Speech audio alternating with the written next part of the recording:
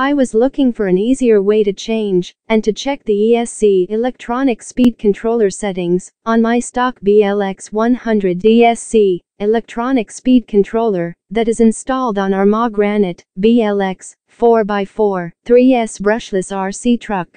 I found a video showing how to do this on YouTube, see link in below description. I bought the Hobbywing model number 30501003 LED program card, and it came with the needed cable included to use it.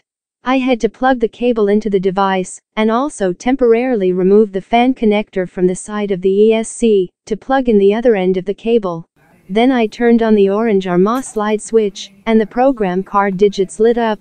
I went through the ESC settings and I wanted to change the punch setting one number higher.